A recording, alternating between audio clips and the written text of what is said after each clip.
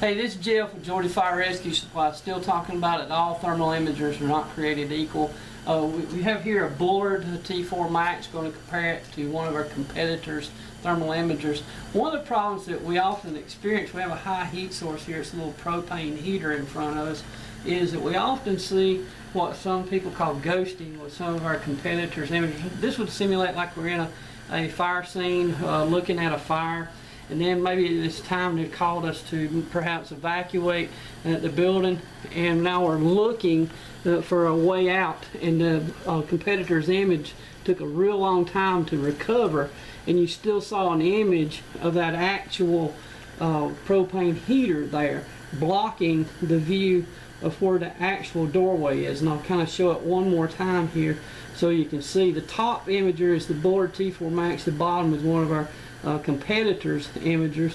And now it's called for evacuation, and we look at the door, and we still see that blackish circle there that's still there, and it's still there on our image, and we still have it kind of showing and kind of obscuring what we're looking at.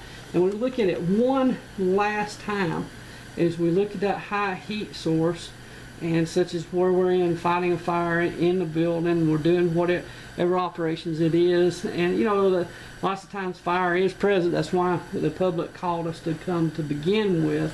And then we look, and things just kind of, you still see an obscure image of it down there. We'll do it one last time, and then we'll just call it quits here. The point being that there's repetitive problems when we have a heat source in the view here, where with the Bullard thermal imager, wherever you point it, you quickly can differentiate what it is that you're actually trying to look at.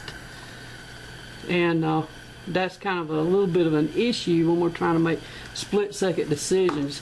You can even still see the circles there of the actual burner, the ghost image or artifact of what we were looking at moments earlier, and just now it's starting to fade away, and that's kind of giving us some issues with what we're looking at. So if you have any questions on this, want to know more about thermal imagers, of course we are the Bullard dealer here in this area, so give us a call and we'll talk to you later.